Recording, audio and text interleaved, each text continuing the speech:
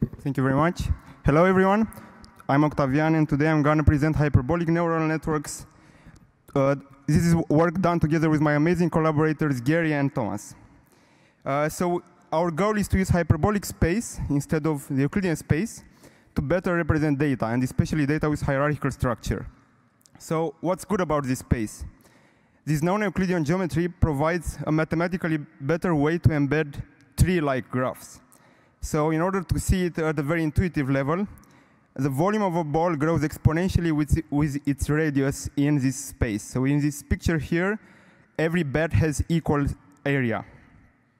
This is the same as for a tree. The number of nodes in a tree grows exponentially with the tree depth. So in the Euclidean space, at some point, you will run out of capacity, or you will have to increase your dimensionality exponentially in order to fit this, but not in the Euclidean space, where 2 dimensions are enough. So this is a hot topic in machine learning since the work of Nickel and Chiela on Poincare embeddings. So there remain a few difficulties in order to properly use this non-Euclidean geometry.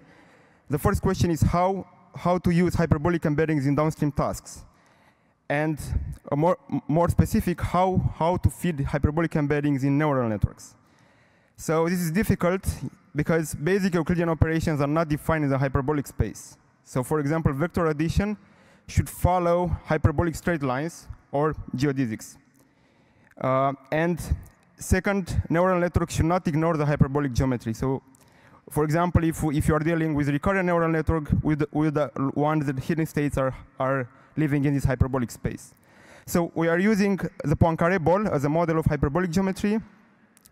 And what's good about this model is that we have access to closed form expression of some important quantities, like, for example, the distance function.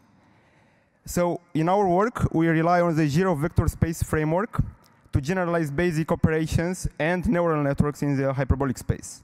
So this framework, it provides an analog of Euclidean vector spaces, and it comes from, it has strong connections with relativity theory.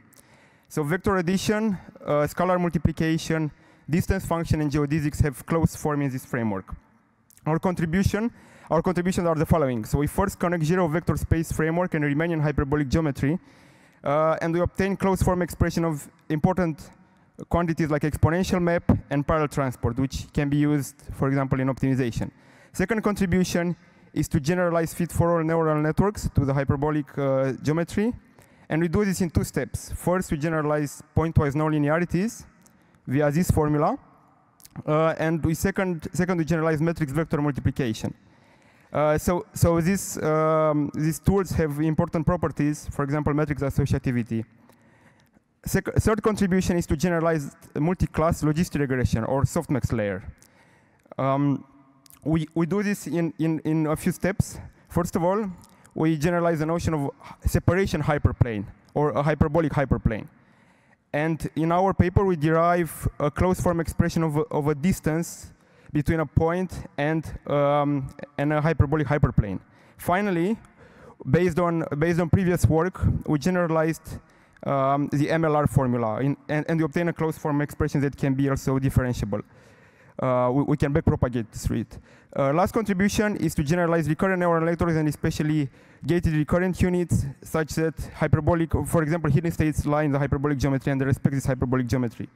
We do this in a principled manner by generalizing the update gate mechanism via a principle which is called the time wrapping invariance principle, and we use this by generalizing the chain rule to the zero vector spaces. An important property of all our models is that they recover their Euclidean variance when the space is continuously deformed to a space of curvature 0, which corresponds to the Euclidean space.